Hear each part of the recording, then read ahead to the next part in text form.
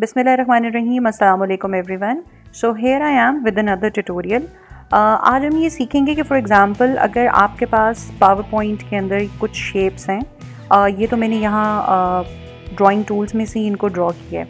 Let's suppose कि आपके पास या तो ये शेप्स हैं या आपने कोई पिक्चर्स अपने पास जो हैं वो डाउनलोड की हुई हैं और उनको यहाँ पर आपने कॉपी पेस्ट किया हुआ है।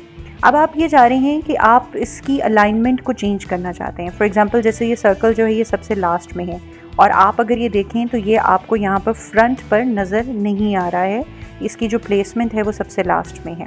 अच्छा, अब इसको चेंज किस तरह से करना है? हमने लास्ट ट्यूटोरियल के अंदर भी बात की थी, होम पैनल के ऊपर ही यहाँ पर सेलेक्ट की ऑप्शन आ रही थी। आप यहाँ पर सेलेक्ट की ऑप्शन में जाकर आप इसमें करेंगे सिलेक्शन पेन को आप मुंतखब करेंगे और ये देखिए कि इस स्लाइड के ऊपर आपके पास जितने भी ऑब्जेक्ट्स हैं वो यहाँ पर आपके पास शो हो रहे हैं। जैसे ही मैं जिस ऑब्जेक्ट पे लेके जाती हूँ यहाँ पर वो उसको हाईलाइट कर देता है।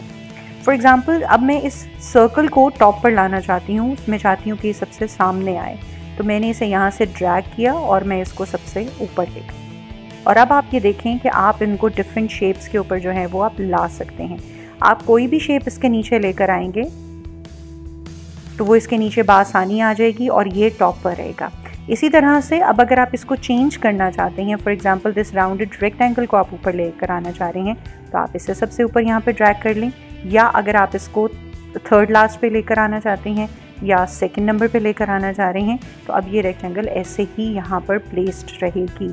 आप इसे मूव तो कर सकेंगे लेकिन इसके अंदर इसकी जो अलाइनमेंट है, जब भी वो आप इन शेप्स के अंदर लेकर जाएंगे तो वो यहाँ पर जहाँ पर जिस लिस्ट में जिस नंबर पर आ रही होगी ये हमेशा उसी नंबर पर ही रहेगी। आप इसको चेंज सिर्फ यहाँ से ही कर पाएंगे। So guys, that was it. I hope that this tutorial was useful for you. I will keep coming back with more of these. Take care. Allah Hafiz.